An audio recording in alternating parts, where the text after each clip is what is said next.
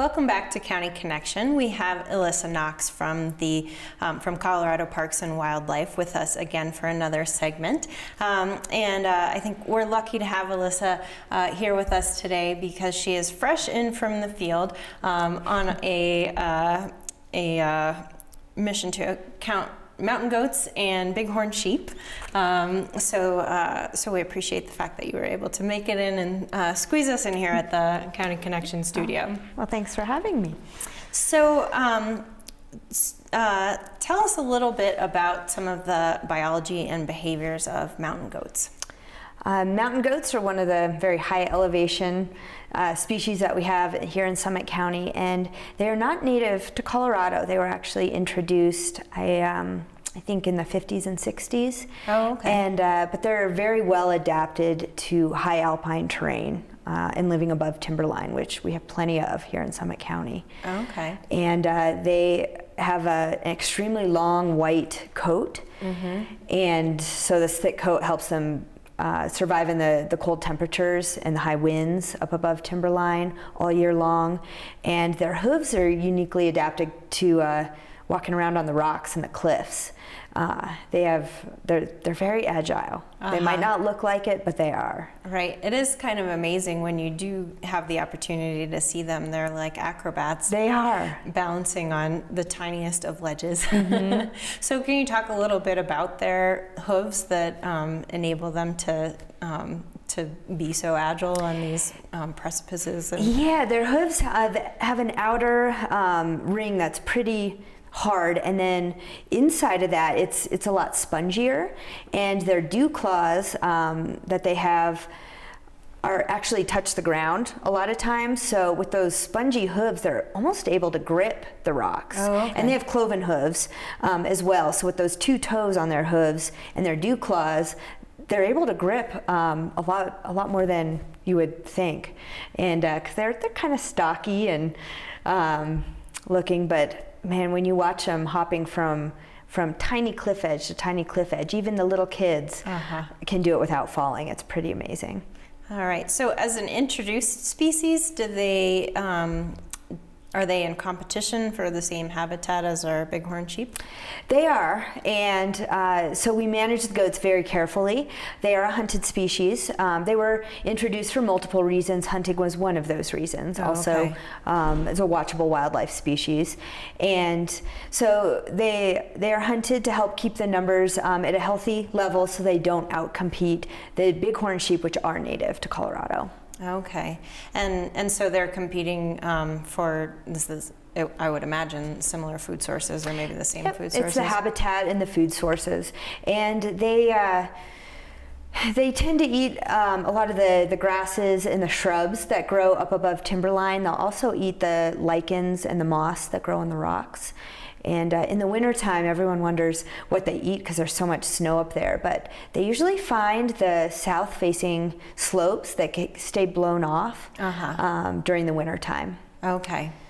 And they're able to find enough to eat. That's pretty amazing, too. It is. It is. Resourceful they don't need creatures. to migrate up and down, so they're pretty tough critters. So tell us, some people may confuse bighorn sheep with mountain goats. What are some of the distinguishing features between the two? The main thing is just their appearance. They're two totally different species, not even in the same family. So bighorn sheep have the big curled horns, and the males do, the rams. The females also have horns, but they're a lot shorter. Okay. And they're more brown, tawny, tan in color with a white rump. And then the mountain goats are white, or sometimes they get pretty dirty, so they might be a little off-white. And they have the really long coats, black hooves, and thinner black horns. And both the males and females have horns, and you have to watch them for a while to be able to tell the difference. The males have slightly thicker horns. The bases of their horns are a lot thicker, and they are more gradual curve, versus the females, the bases are smaller than their eye socket, and the horns are straighter with a little curve at the tip. Okay. And you know, I still have to watch them through binoculars pretty carefully to be able to tell the difference. Okay.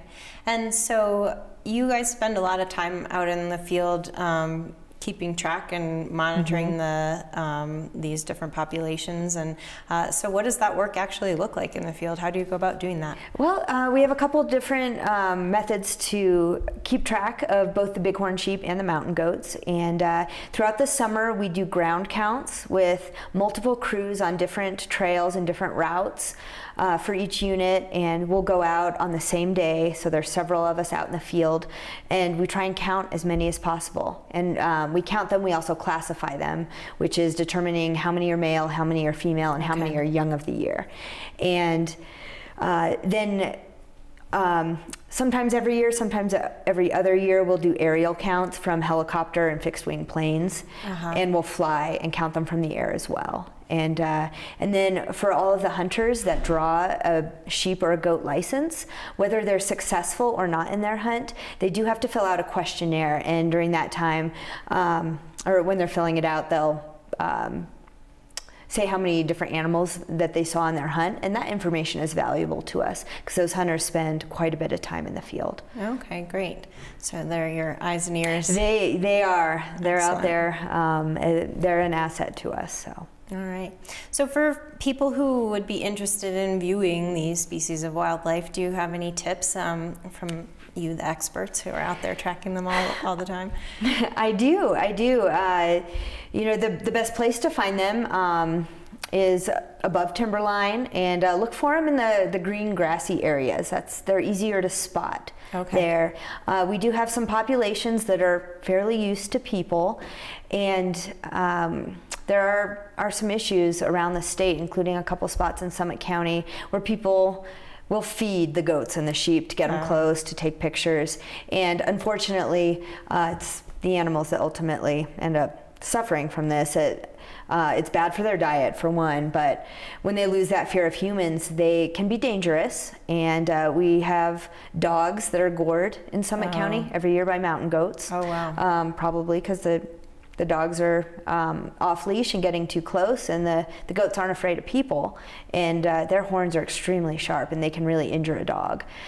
And we have them they'll jump on top of vehicles. They'll chew on vehicles. They'll do a lot of things to try and get human food once they get addicted to it. So we ask that please do not feed any of the wildlife, especially the sheep, the goats, because it takes the wildness out of them, and if the animal becomes dangerous to people, we have to put it down. So right, we definitely don't want to see that. Yeah, so just keep your distance, take pictures, enjoy them. They're magnificent animals, and we have a lot of them in Summit County. You can see them in the 10-mile range. You can see them all east of Breckenridge. You can see them up around the Eisenhower Tunnel sometimes. So we have quite a few populations in Summit County. All right, fantastic. Anything that you would like to add about mountain goats or bighorn sheep?